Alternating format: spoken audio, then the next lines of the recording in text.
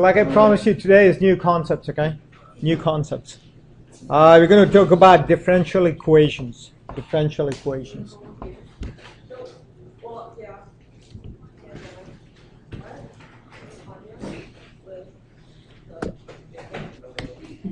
All right, Jonathan, Chris.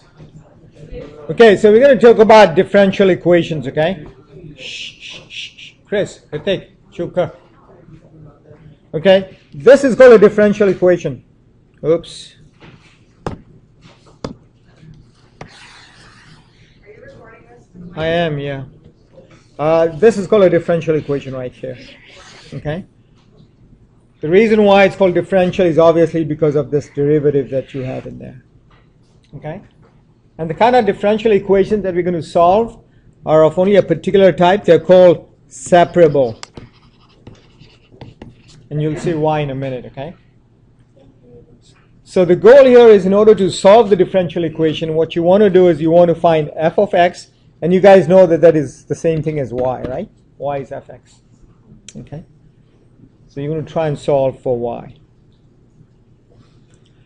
So the reason why they're called separable is because you can take this dy over dx equals x squared, pretend that this is a fraction. Pretend that this is a fraction. Okay? Split it up. So you get dy on one side, and you get the x's on the other side. Okay? And then you stick a giraffe in there. Okay, then you stick a giraffe in there. Right? And then you do your business of the integration. So when you integrate on the left-hand side, what do you get? Remember, there's a 1 here. There's a 1 here. What do you get?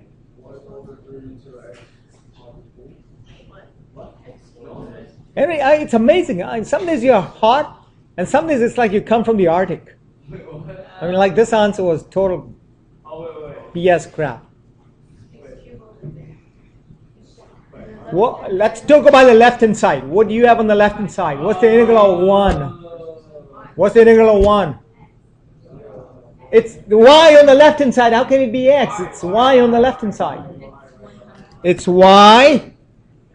And what's the integral of x squared? 1 over 3. X to the power 3. Okay, and what else do we need? What else do we need now? Plus c. Plus c. Okay? So this is a solution to this differential equation. And you can always check that by, if you differentiate this, see that you get this. See that you get that. So if you differentiate this on the left-hand side, you get dy by dx. What's the derivative of 1/3 x cubed? Sorry? And derivative of c? 0.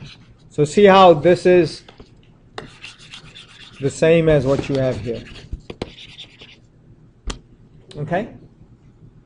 So this equation, the solution that you got, okay, the solution that you got, this is called a general solution.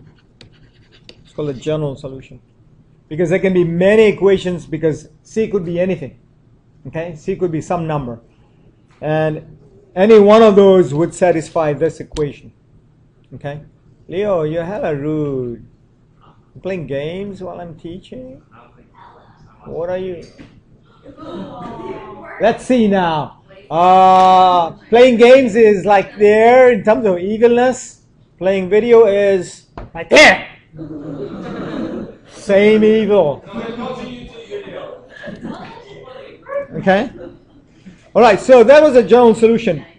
The next question, listen up, okay? The next question is, what if I told you that f of 1 equals 2? So remember, this is what variable? X. And this one here? Thank you. So what it's telling you is that when x is 1, y is 2. Go and shove it in this equation here and solve for c. Okay, so you're going to get 2 equals 0 plus c. So c is 2. Okay?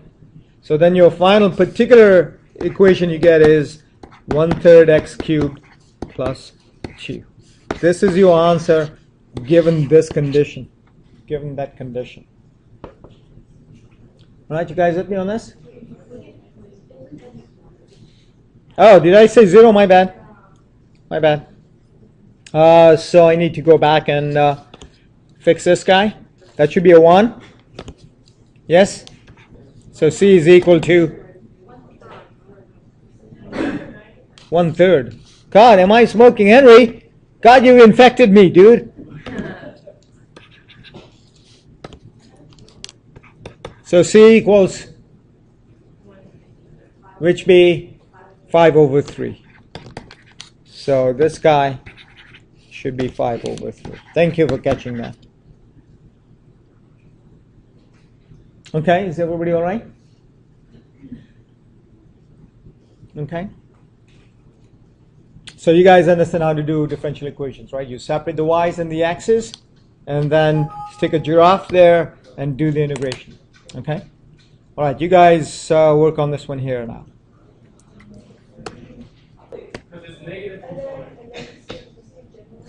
So I want to give some props to Heather here. Heather, thank you for working this out. And Heather's answer was y is equal to negative cosine x plus 2, right? Okay? Okay, you get good props there, girl. Thank you. All right. Okay, so I want to do this problem here, okay? Example 8 on page 254. So you want to open your textbook to that page, please. 254.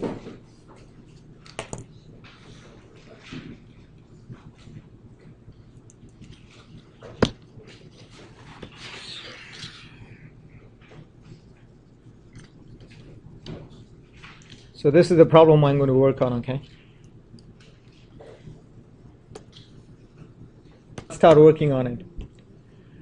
So it tells you that a ball is thrown upward with an initial velocity of 64 feet per second from an initial height of 80 feet. So the problem really is saying that this is your ground, okay? And you're throwing a ball up there, okay? They want you to develop an equation for the position function. Position functions are given by the variable s. Okay, I have no idea why, but that's what it is, okay? And it's a function of time. That's what they want you to find, okay? Convention is that up is positive, down is negative. That's the convention, okay? So what we're going to do is we're going to start out with this equation here, okay? S double prime of t is equal to negative 32. Layla, tell the class what this is. Why negative 32? What's 32? You're a physics student. Gamer, you should know what 32 is. You've been taking physics for a semester and a quarter? Hello? First law of Newton's. Thank you. Thank you. It's acceleration due to gravity. 32. Oh, you guys are probably using 9.81. Oh, you don't do... Wait a minute. How can you not do imperial system? That's what this country lives on. No wonder we lose satellites. We're trying to think like everybody else, like in the world. Whoa, whoa, whoa, whoa, whoa, whoa, whoa, whoa, whoa, whoa, whoa, whoa. Who's we?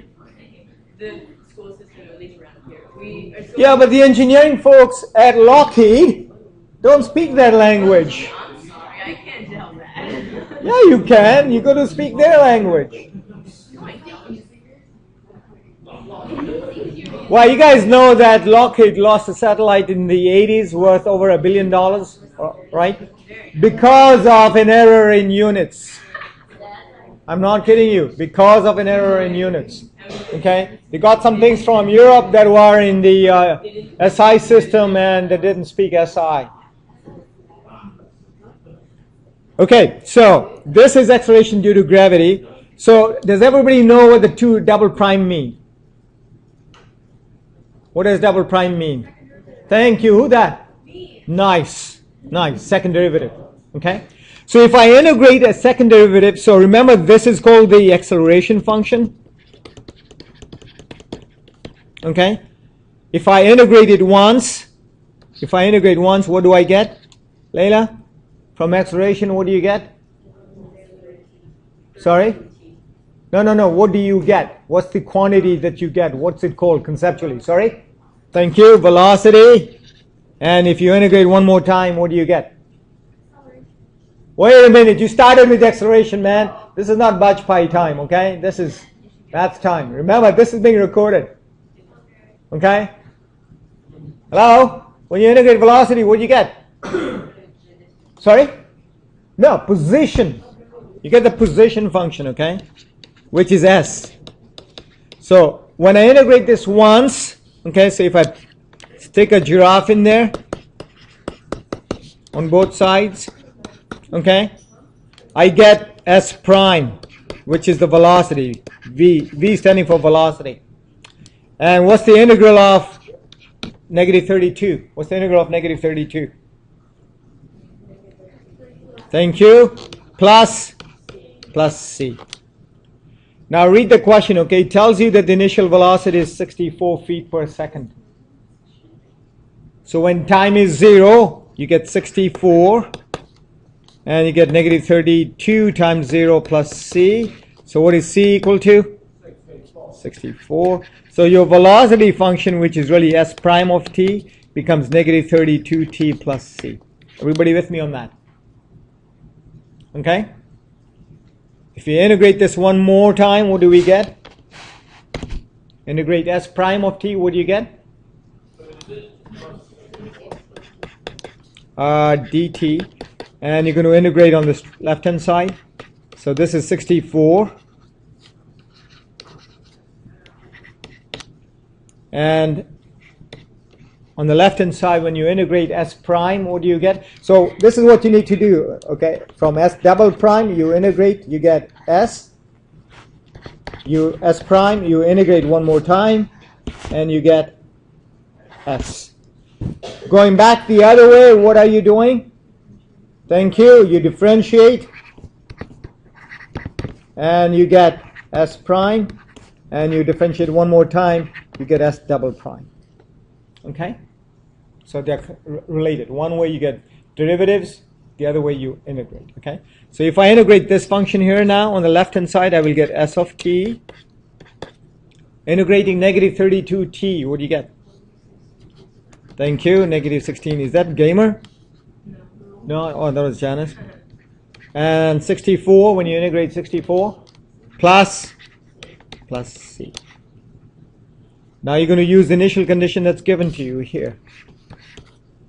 When time is 0, s is 80. So this is 80 equals c.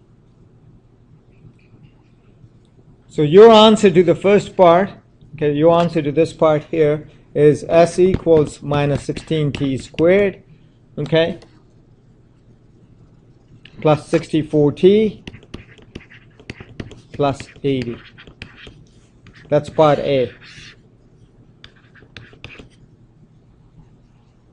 How about part B? When does the ball hit the ground? So remember, your height is being measured from the ground. So when it hits the ground, what is your height going to be? 0. So you're going to stick a 0 in here. And you're going to solve this equation. Okay? And you guys are n boxes. Right? You guys are n boxes? Because you can do this without an n box. You can do this without an n box.